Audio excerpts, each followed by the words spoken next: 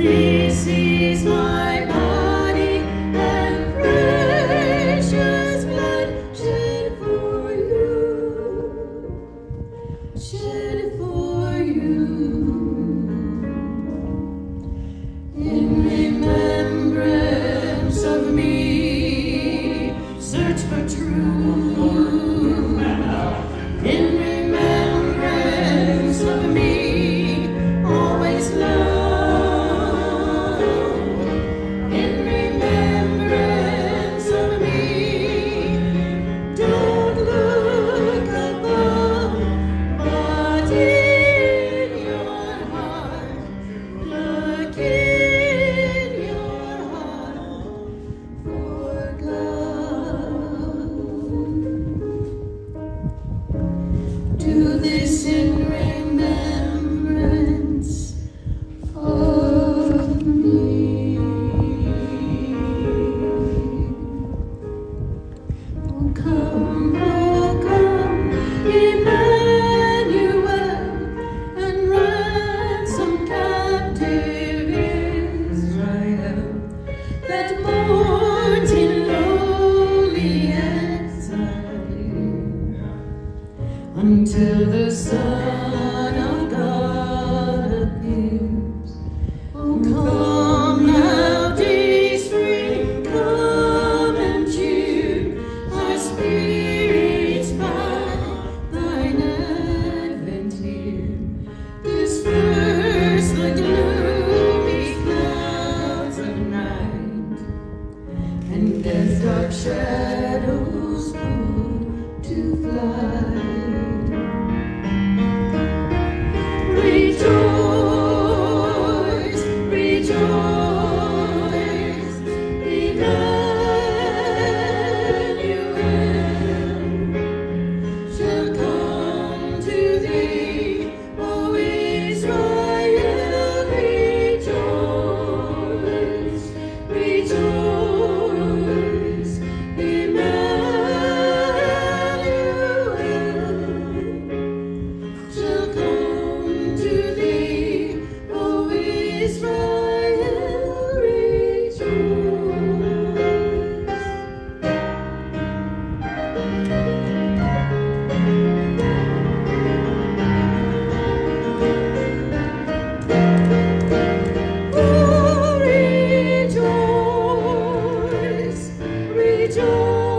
Rejoice, Emmanuel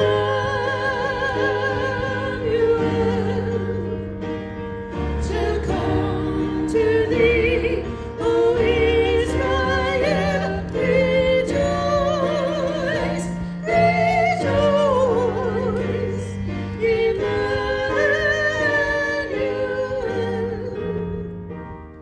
shall come to thee, O Israel.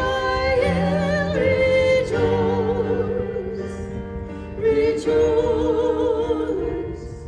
Emmanuel shall come to thee. Oh come, Emmanuel, ransom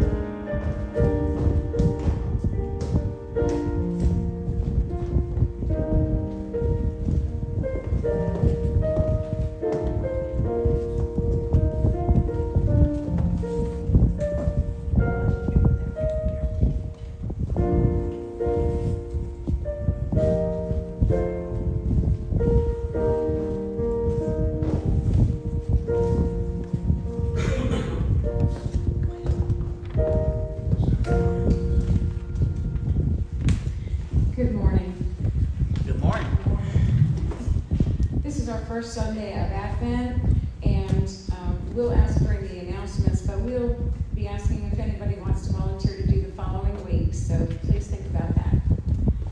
Today's candle is hope. People hope for many things. We hope for the desires of our heart, for higher positions in life, and for the best for the future. Many of these hopes are practical. These hopes will bring about more opportunities and better circumstances. Yet Christians share a deeper hope, a hope that touches the deepest longings of the human soul. Theologically, we hope for redemption. We know the world around us is not at its best. Between the evils of the world and the sorrows of life, there is something within us that hopes for something truer, purer, something with sheer goodness. We all hope for the abundant life. Today marks the first week of Advent, a season recognized by the church around the world as a time to prepare our hearts and lives to welcoming the coming of Jesus Christ at Christmas. We track this season by engaging in several rhythms, one of them being to light the candles, one for each week leading up to Christmas Day. Today, we light the first candle, traditionally called the candle of hope. With this candle, we symbolize the hope we have through Christ. Hope for redemption, hope for light in the darkness of this world. Hope for heaven to touch earth and meet us in the midst of our mess and brokenness. The church discusses John the Baptist during Advent as a voice, one calling in the wilderness, prepare ye the way of the Lord. Make straight in the desert a highway for our God. From Isaiah 43, see also John 1:23 and Mark 1:3. This herald of hope points to the majesty, honor, and kingship of Christ.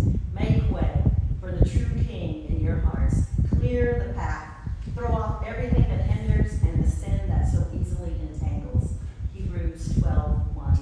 Yet not only this, we were also beckoned to cast our hope upon Christ as life giver, sustainer, provider, and agent of transformation. Put your hope in Christ again today.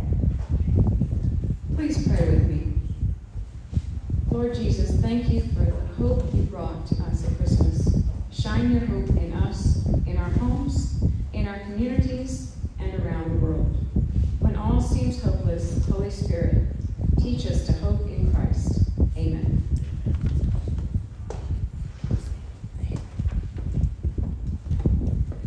Please turn in your hymnals to page 168, both verses.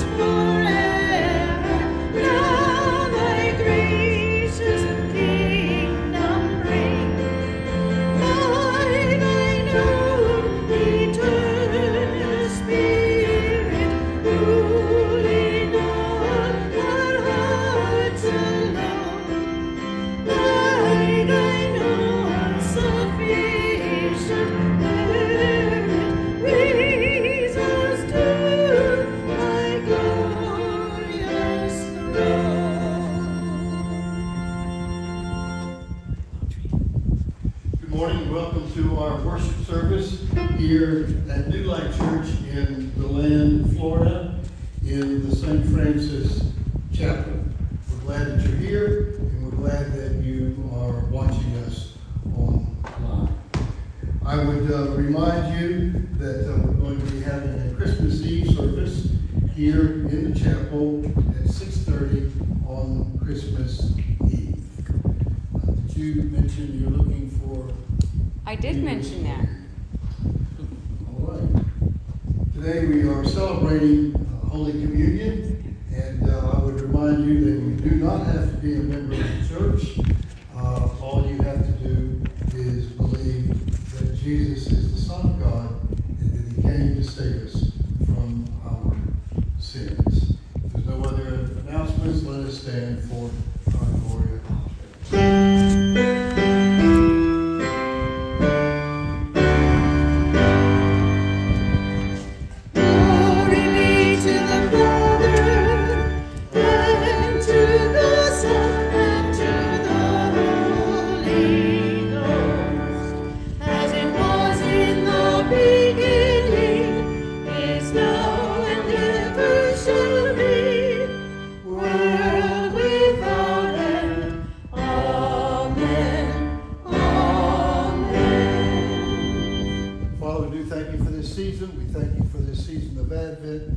Today, we especially thank you for hope. Now bless the gift as well as the giver in Christ's name. Amen.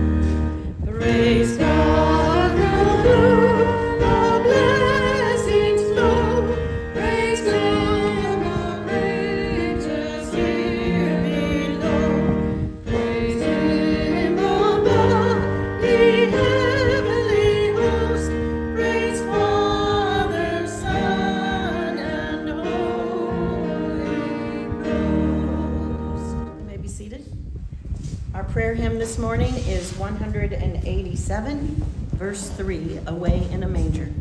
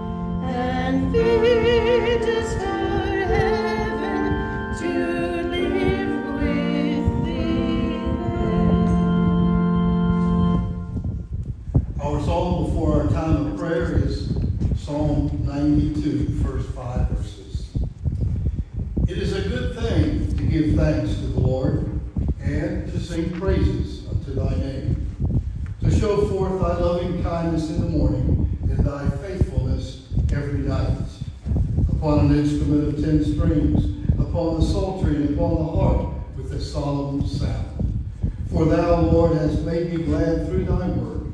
I will triumph in the works of thy hands. O Lord, how great are thy works, and thy thoughts are very deep. Let us pray. Good morning, our most gracious Heavenly Father.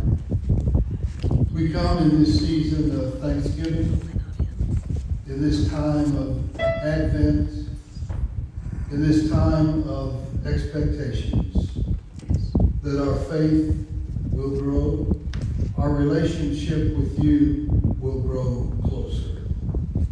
We do come this day in a spirit of hope, that the world will hear you, they'll hear your voice, and they will see your light.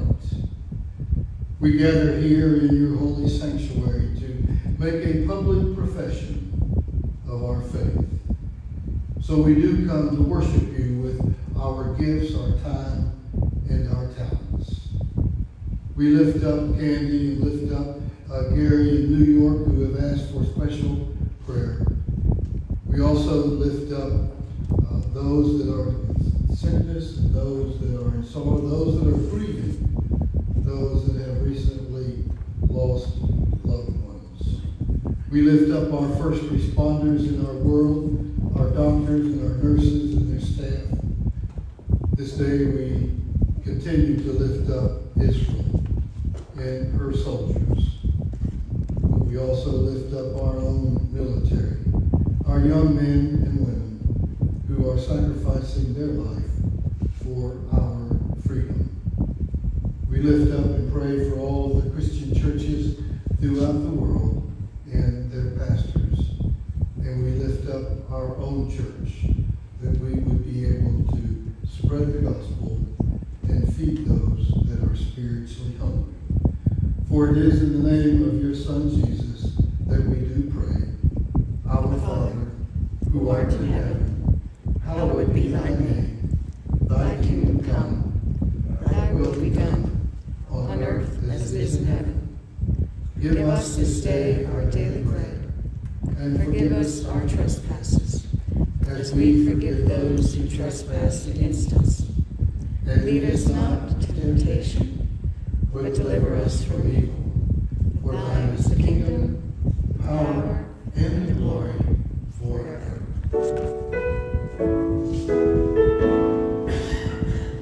Hear our prayer, God above, as we come to you and seek your patient love. Hear our hearts, hear our minds, hear the echoes of the words we cannot find. So we pray in faith, your will be done, as we long to see your kingdom come. We ask with one voice, we ask with one voice, through Jesus Christ our Lord, through Jesus Christ our Lord.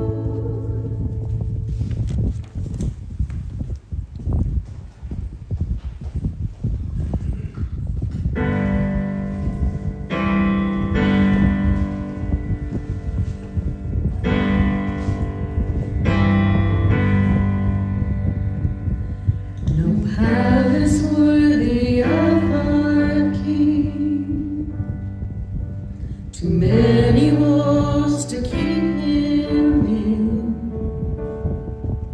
but a mansion worthy of this Son was a stable that said, welcome. A journey on a starry night, the wisest ones followed the light. They gathered around the Holy One, who was born to love and lead us home.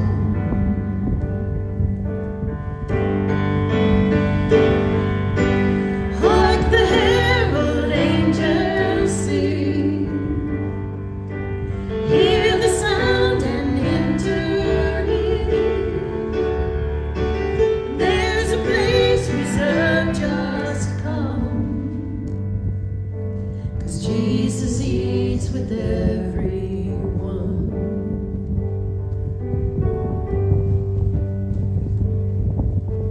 The King who is the King of Kings, who made a way of grace for sin.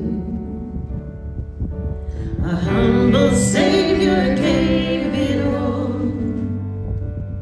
so we'd be seated with the Lord. Hark the herald angels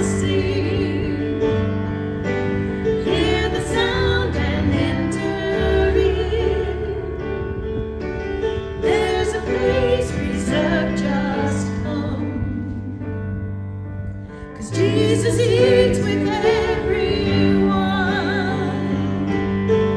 Hear the whisper of his heart. The goodness of our saving God. It doesn't matter what we've done, 'cause Jesus eats with everyone.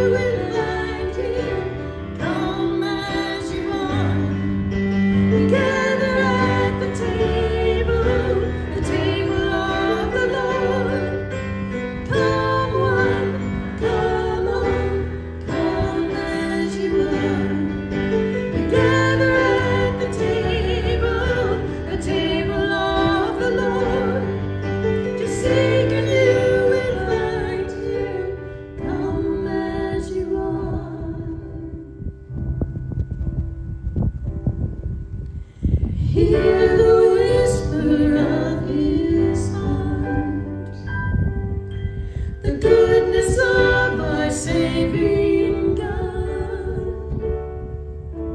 It doesn't matter what we've done, 'cause Jesus eats with everyone.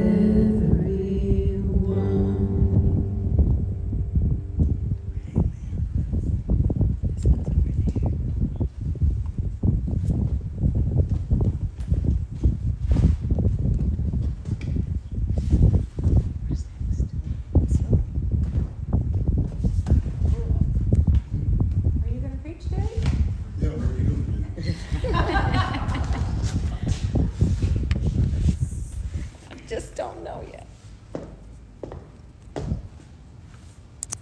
Maybe you turn off those lights too.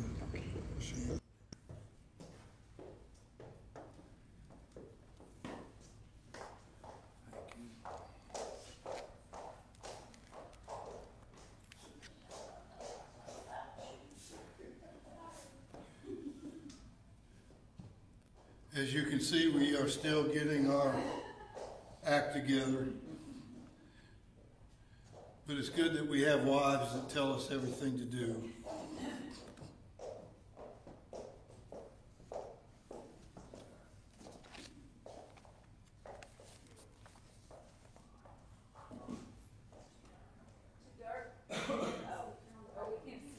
I think it's not too dark for me. The only disadvantage is we might have more people sleeping.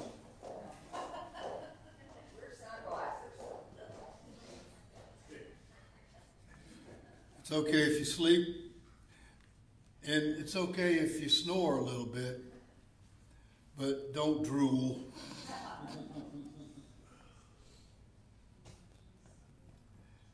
Got everything?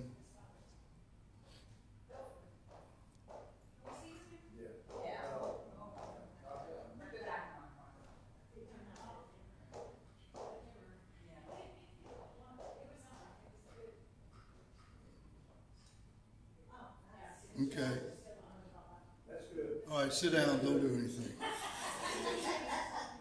The title of my sermon this morning is Be Prepared with Hope. You should have preached that last Sunday for this Sunday. The Lord has some ways of keeping us humble.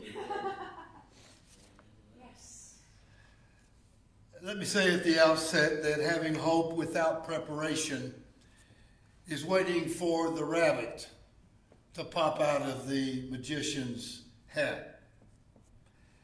My definition of hope is waiting anxiously for something to happen or for something not to happen. We have two scriptures this morning, both out of the book of Luke, the 3rd chapter, beginning with verse 4 through verse 6, and it comes to us from the Old Testament. As it is written in the book of the words of Isaiah, saying, "The voice of one crying in the wilderness, prepare ye the way of the Lord." Of course, we know that's talking about John the Baptist. "Make his paths straight. Every valley shall be filled, and every mountain and hill shall be brought low. And the crooked shall be made straight, and the rough way shall be made smooth, and all flesh shall see the salvation of God's works." And then over way up in the 22nd chapter of Luke, we read verses 34 through 38. A scripture that may not seem appropriate for Advent, but hopefully it will in just a few moments. And this is Jesus talking to Peter. "And he said, I tell thee, Peter, the cock shall not crow this day before thou shalt thrice deny that thou knowest me. And he said unto them, When I sent you without purse and script and shoes, did you lack anything?" That was at the beginning of the ministry with Jesus and his disciples. "Then he said unto them, But now he that hath a purse, let him take it, and likewise his scrip. And if he has no sword, let him sell his garment and buy one. For I say unto you that this that is written unto you and may be accomplished in me. And he was reckoned among the transgressors for the things concerning me in having an end." A term that I have used throughout my life are what I call, and I know that my wife gets a little tired of hearing about it, but I call it the 5 P's. Prior planning prevents poor performance. In the Christian calendar, this is the first Sunday of Advent. It's a time set aside, and we put the emphasis upon hope and to prepare and to be ready for hope. In order to practice hope, there must be preparation, there must be planning, and there must be programming our faith. We know that the entrance of Jesus into this world was predicted, it was prophesied, and the good news is being fulfilled, and what has not already happened will soon transpire. We know that the first coming of Christ was prepared by God himself with the hope that all of humanity would accept and trust in him for their eternal life. Eternal life if we submit, if we confess, and if we repent of our sins. Christ coming into this physical world was all planned and all prepared, even down to the geographical location of his birth and all the surrounding circumstances that made this event possible. Here we have Mary, not years out of her teenage life, whose DNA can be tracked all the way back to King David. It's interesting to note that Mary is the only female in the entire Bible where we know her heritage, where we know her lineage.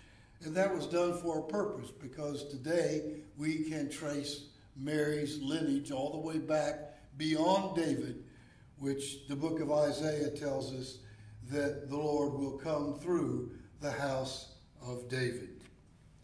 Well, she's 9 months pregnant. pregnant. Pregnant. Did you hear me say pregnant? Now, I looked at the map of that time, and it's about 90 miles from Nazareth to Bethlehem. If you could go 60 miles an hour as the crow flies, you could be there in an hour and a half. Now, I also figured, and I sat down with my yellow pad and pencil and what little I know about arithmetic, and figured out that if you could walk 3 miles an hour and did that for 10 hours a day, it would take about 6 days to go from Nazareth to Bethlehem. And when you got there, there was no Holiday Inn, no Holiday Express, because there was no internet to call ahead and make reservations. There was no iPhones, no text. There was not even mail that you could make reservations. I don't know if Joseph and Mary knew exactly when their little baby was going to be brought into the world. But I do know this, that it was a dreaded trip that they were about to make. Not one that was voluntary, but one that was commanded by the government. And they had to do that in order to go and pay their taxes. They were paying their taxes to a corrupt, mean, wicked, evil, and a man that had absolutely no compassion, the king. And it had to be made. One might think that the king would send out word and say, if you are 9 months pregnant, you do not have to come to Bethlehem to directly pay your taxes, but, one of the spouses could, and that is that Joseph could go and leave Mary behind. But no, it was demanded by law that she go even at 9 months pregnant. Of course, we know the rest of the story. The birth became not dreaded, but eventually became celebrated right up to this day. For unto us is born a king. First this morning, the world is preparing the season with secular hope, with worldly hope, with carnal hope. I'm starting to wonder, why does Lowe's and Walmart even take down their Christmas displays? Why don't they just leave them up? Because a couple of days after Christmas, they're going to start talking about it. You listen to it on the radio and television the day after Christmas, only 364 more days before Christmas. Well, we've had Black Friday, and now we've added Cyber Monday. How long before Frantic Friday? The Christian faith is the only religion and the only faith that shares its holy days with the rest of the world. We share Christmas, we share Easter, and we've seen what the world does with those holy days. If we Christians were able, which I doubt we could, if we were able to all get together and we decided and we made the decision that we were no longer going to celebrate Christmas and we were just going to wipe it off the calendar and we would do that no more. Do you know the first ones to complain? It would not be the church. Would not be the pastors. I tell you, the first ones to complain if we called off Christmas, it would be Amazon and UPS. I knew something was going to happen at our house one day, and I didn't know when. I didn't know if I was going to be there. I didn't know how it was going to happen, but I was sitting on the front porch, and I was studying for a sermon. And I looked up, and at the end of my driveway was a UPS truck. Well, that's not uncommon at our house. If a UPS truck goes by our house without stopping, I know he's lost. and sooner or later he will come back. But at the very same time, a UPS truck pulled up in front of our driveway, and right behind him a FedEx truck pulled up and stopped. And I thought, are we going to have a fight? Is there going to be a riot here? No, they seemed to be friends, like this was not unusual to happen. And they talked and laughed with each other all the way up to my front steps when both of them dropped off a package. The world celebrates our holy days, and they prepare for it. How long do we prepare to come to a worship service? Well, some of the best Christians plan Saturday night. Are we going to church in the morning, honey? Well, I don't know. It depends how I feel. And what does the weather report say? Is it going to rain? Secondly, God has prepared in hopes that we see his truth and his prophecy. The word prophecy simply means truth. So often we think that prophecy only talks about the future. But true prophecy talks about the past, the present, and the future. I went through my concordance and went through some other material that I have, and I counted about, and don't quote me on this, but I counted around 315 scriptures where the coming of Jesus was told. And now I will read all 351 of those to you. What I've done is go through this list, and it's all typed up. And I have underlined the prophecies of the coming of Jesus that take no faith. That you don't have to be religious. You don't have to be a Christian. And the scriptures that I'll share with you are just plain, as Jack Webb said, just the facts, ma'am. The Lamb of God was promised way back in the book of Genesis. It was fulfilled and called, and Jesus was called the Lamb of God up in the New Testament in John. The Messiah was prophesied, that is Jesus, to come before Judah lost identity, that is Israel, Judea. And he did come. And we know that not long after Jesus, and after he was dead, buried, and resurrected, that the nation of Israel was no longer, and it was taken over by barbarians, and was not reestablished as a nation until when? 1947. And now we see what's going on in that part of the world. But the Bible tells us that when Israel reforms as a nation, that it will not be too many generations.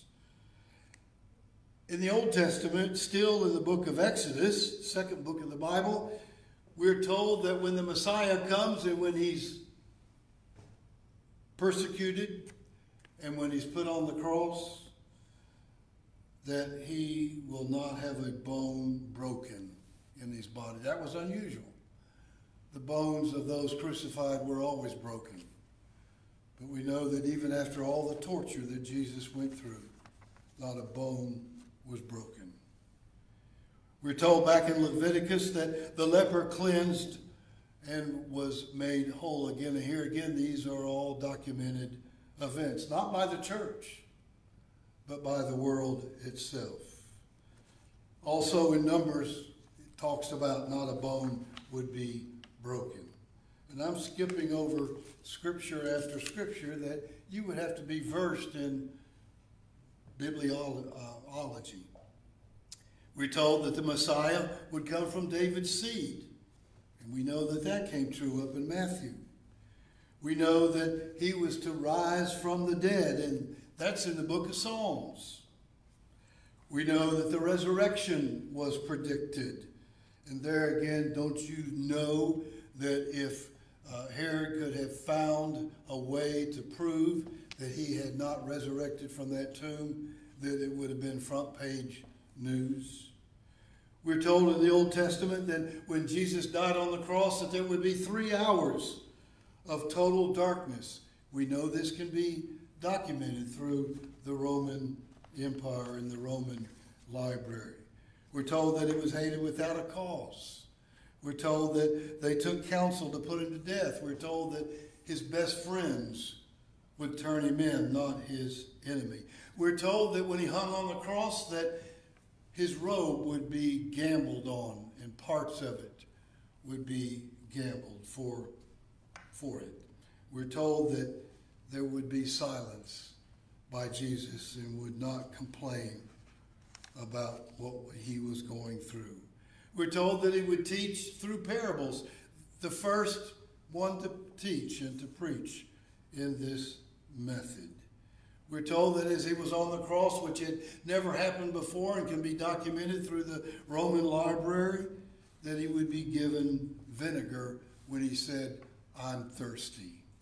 Could go on and on and on with over 315.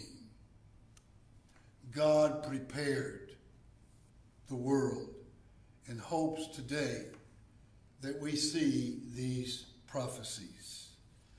No computer, we're told, can hold the odds, not 10 to 1 or 1,000,000 to 1 or 1,000,000,000 to 1 or 1,000,000,000,000 to 1, more than that. Thirdly, I wonder if the church and the community is in hope and is preparation beyond swapping gifts at Christmas time. Oh, make no mistake, we have Christmas trees, and hopefully we'll have one here next year. That we have Advent wreaths, we have colored candles, we have special rituals. And make no mistake, all of these are very important as long as we accept that these rituals and these symbols are here to remind us of hope and what Christ has done for us in our lives. We're not to worship the rituals, but simply use them to help us to remember. Fourthly, is our government prepared for and with planned hope for this world? We were watching a special last night on television. It was about UFOs, one of my favorite subjects. And there were some scenarios and theories that there have been UFOs in our country, in our world, for eons of time, even way back in biblical times. But the governments and the government has decided that the general population could not handle it and would panic and everything would be topsy-turvy. And therefore, the government has held secrets. Now, I'm going to tell you, I don't really believe personally in UFOs or in aliens, and that's up to your personal belief. I don't, but I still enjoy watching some of those programs. But the government, even today, we're told, is hiding things from us, from what the men saw the first time as they landed on the moon. Now, this is where it may get a little uncomfortable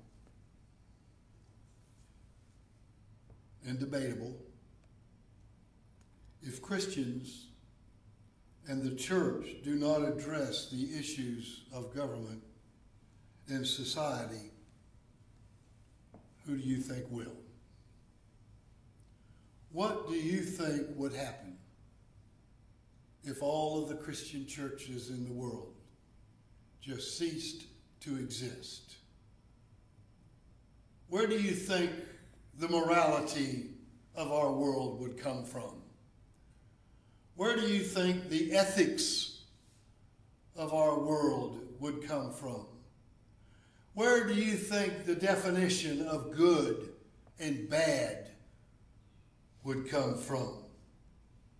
Do you think that the Kiwanis, the Civitans, other civic organizations would tell us what's right and wrong? Clubs Do you think that the media, right wing, left wing, would be there as people to tell us what to do and what not to do and what's good and what's bad? Do we think that our college and university professors, with their intellectual insights and knowledge, would they be there to tell us what's right and what's wrong and what's ethical? The apostate church certainly has gone the wrong way in some ways, in some churches. There are churches now that were once stalwarts, that were once ahead of the world in giving to us the gospel and telling us what's right, what's wrong, what's ethical. What would Jesus do in this circumstance? Now churches have become anti-God, but yet still carry the banner and still call themselves Christians. You've heard me say it 100 times before. The church, the denomination that I served for 40 plus years, is now accepting homosexuality as normal and electing bishops who are lesbians, marrying the same sex, and threatening local pastors if you do not marry and perform that service, that you can lose your ordination. I am so glad that I'm retired and that I can tell those bishops, well, I won't tell you what I can tell them, but you know it ain't nice. The CIA, Central Intelligence Agency. I'm not leaving anybody alone.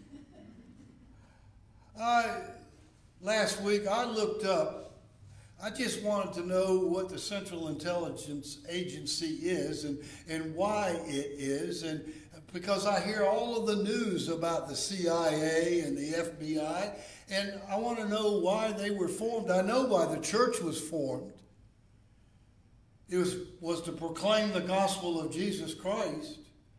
It was to uphold the laws in the Old Testament and the New Testament.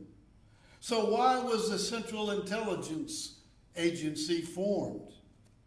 It was formed for only one reason. Only one reason. And that was to gather information about any threat that would be a threat to national security. It was formed the day after Pearl Harbor. And that was a surprise attack. Well, we've learned through history it was not a surprise.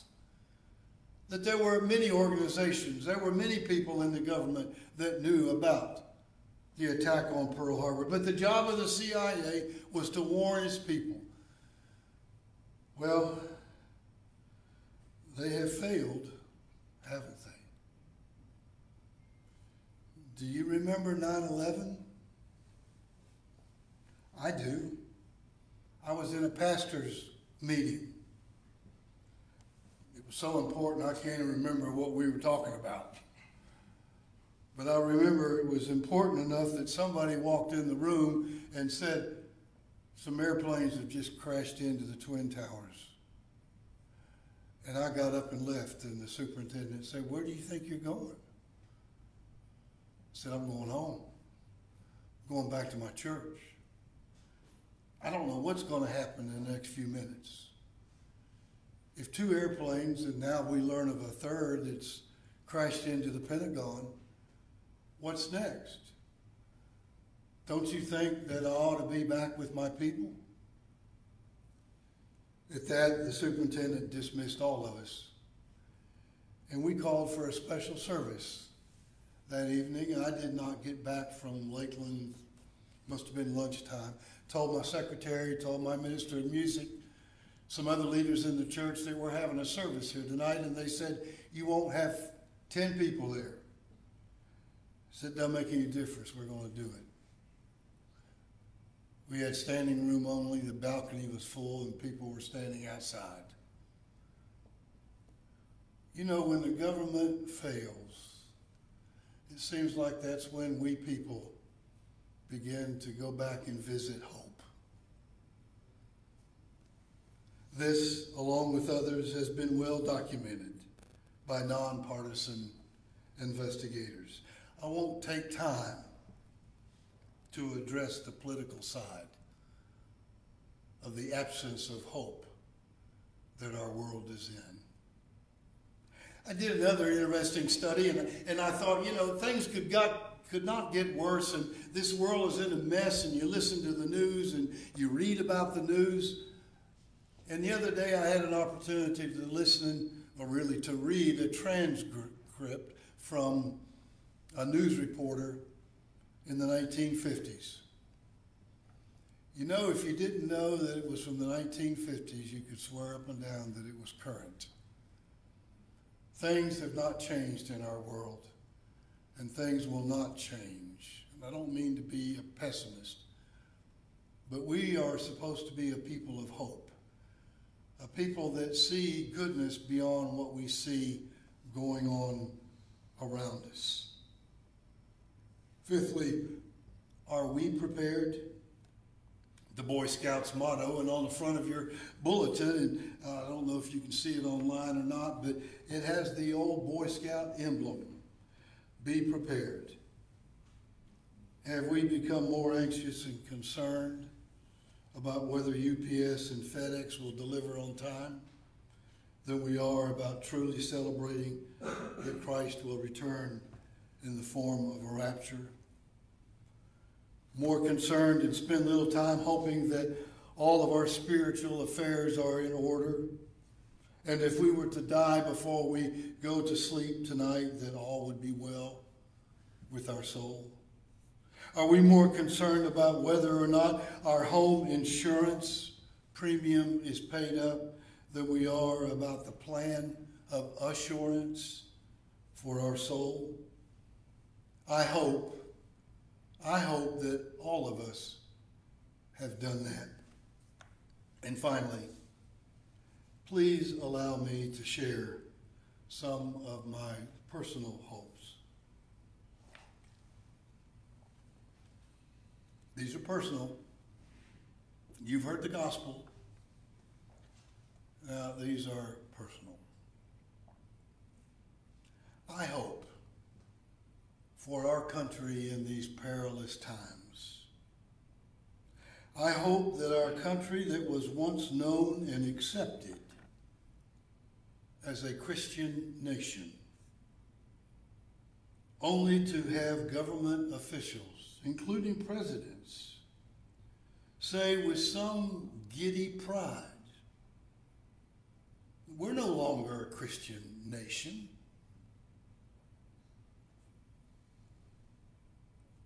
I have hope that there will be a turnaround in diplomacy and ambassadorships, that we will go back to walking softly and carrying a big stick, and that we will respond to events that are non-Christian as God commanded the Israelites when their nation was being threatened.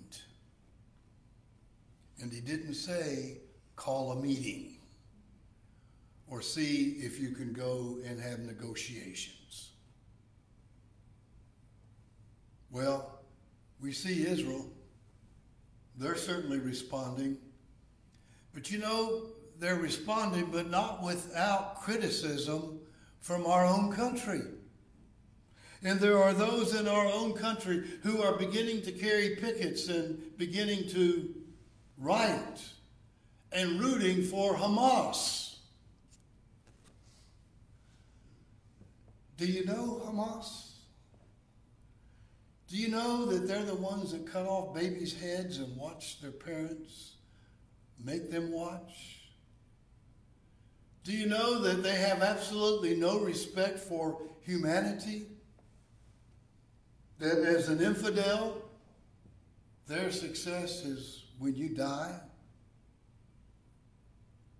Well, that's bad. But now we have college students that really couldn't find their ways out of a paper bag that are rioting and rooting for Hamas and the Palestinians.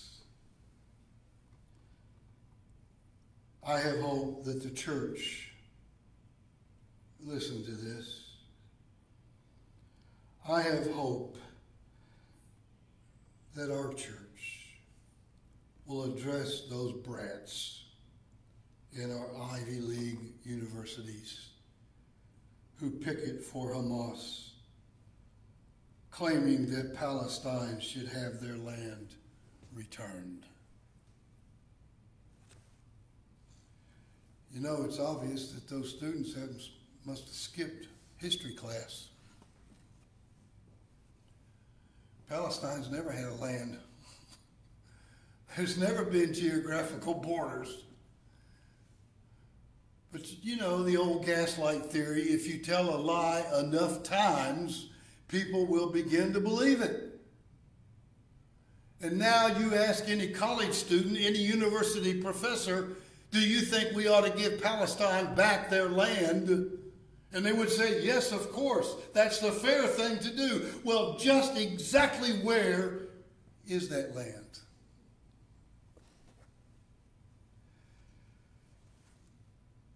Oh, history. Those spoiled nerds that go to these intellectual dumpsters cannot be held totally responsible as they're being fed trash from their professors, who for the most part have never worked a day in their life. Their hands have never gotten dirty. Now, for those of you that have been with me for several years before I retired and after my retirement, you know that, praise the Lord, I haven't always been a preacher. and I think that that's my advantage, and hopefully yours too. I know what it's like to sweat. I know what it's like to go to work when the sun comes up and not stop till it goes down. And even if the sun goes down, you're not finished. You have to work through the dark. I know what it's like to not know where the next dime's coming from. That our government, I hope, would think about not sending $223 million a day to a foreign country and would take better care of our veterans. I too am a veteran. And they just recently published some new benefits we have as veterans. I couldn't wait to get on the site. What's going to happen now? Well, I'm now allowed to go on a post or a base if I can prove that I'm a veteran. Well, big deal. The last time I left a post, I never wanted to go back another day in my life. But now I have the rights. But we're sending $223 million a day, and Israel is hurting God's people. And the Bible says if you turn away and aside from Israel, woe be unto you. I wish we would stop, and I hope that we would stop pushing electric vehicles when the main ingredient for lithium batteries is harvested by little children slaves that work for 50 cents a day. What's a Christian thing to do? I hope none of you came here in electric vehicles today.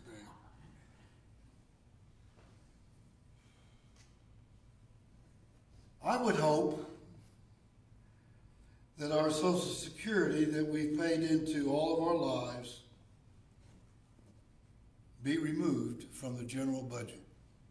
Now, some of you are old enough to remember when it went from designated to private, or went into the general budget. I hope that it would be returned to a designated account. Can you imagine how rich you would be if all that money you've put into Social Security would have gone to a private investment? then I would hope, of course, you would have to change the philosophy and the politics of our country. I would hope that those that are breaking our borders, you notice I did not say crossing, those that are breaking our borders and then rewarded with instructions on how to beat the system, receive unlimited health care, money in their pocket, and their children with whom we see very few fathers enrolled in schools.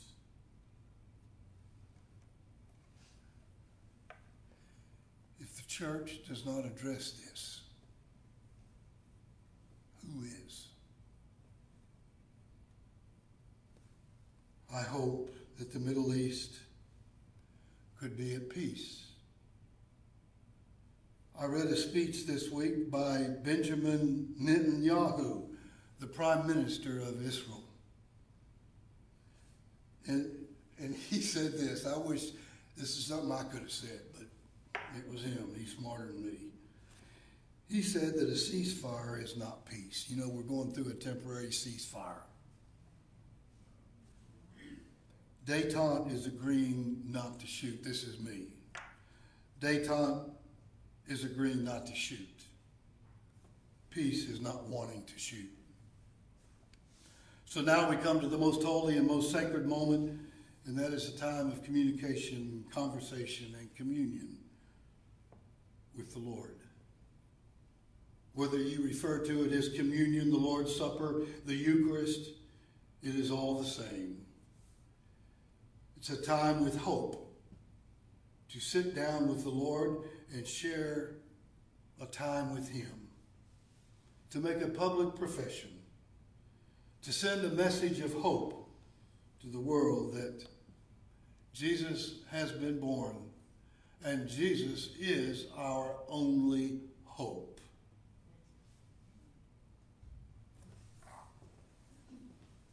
Let's bow our heads for a prayer of consecration. Father, we now ask that these elements be blessed and that these elements enter into our physical bodies, that they would be turned into the spiritual body of us. And that as we leave this sanctuary, we would go out into the world and to serve you and to your people, and that we would continue to give the world hope. In Christ's name we do pray. Amen. As I said earlier, you do not have to be a member of the church. You don't have to be a member of any church. All you have to do is believe, and today we are believing that Jesus is our hope. When you receive the sacrament, if you would please hold on to it, as those of you at home have already secured your piece of bread and juice, and hold on to it, and then we can all receive this sacrament together.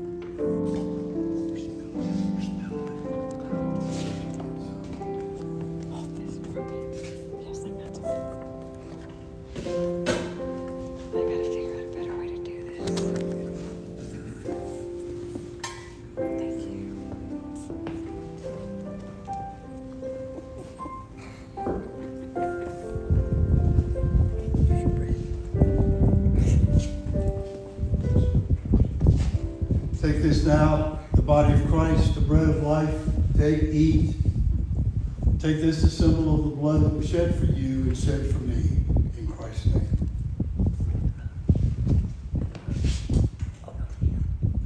Let's turn our hymnals to 193, O Come All Ye Faithful, just the first verse.